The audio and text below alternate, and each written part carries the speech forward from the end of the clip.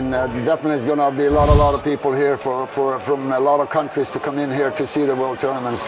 And I think Stockholm is an excellent city, and everything is right on water, so it's going to be a nice happening.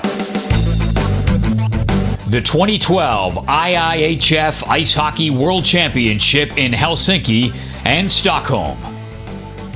A lot of Swedish pros wants to come and play in the World Championships because they come home and they play for their friends, they play in front of their families, and I think it means a lot for a hockey player when you have people that you know in the stands.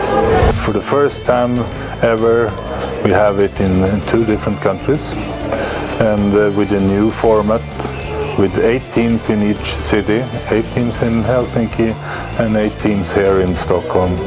And we play a round robin with 7 games for all teams, which means that all the games, all the time, will be meaningful for all the teams. Because if you are after 7 games number 8, you will be relegated down to first division, and then if you are number 1 to 4, you got 1 more chance to go to the semifinals, which is this first year will be played in Helsinki. Sweden's hockey heritage means expectations from the fans and pressure on the players. It's going to be tough for us. We know that, and we're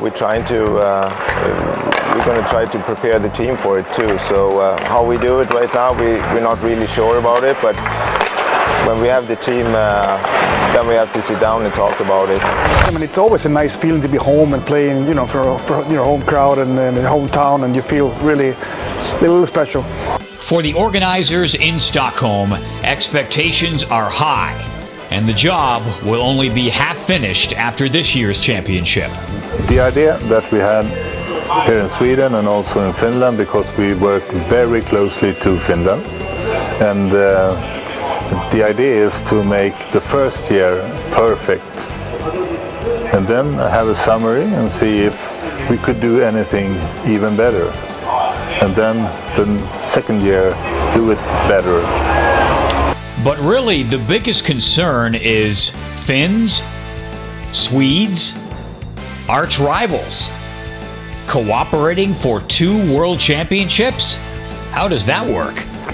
The answer on that question is very easy. It's very easy. There is one thing to run a tournament together. We have the same goal. When we come to the game on the ice, then there's another situation, because in that part of the game, of course, we both want to win.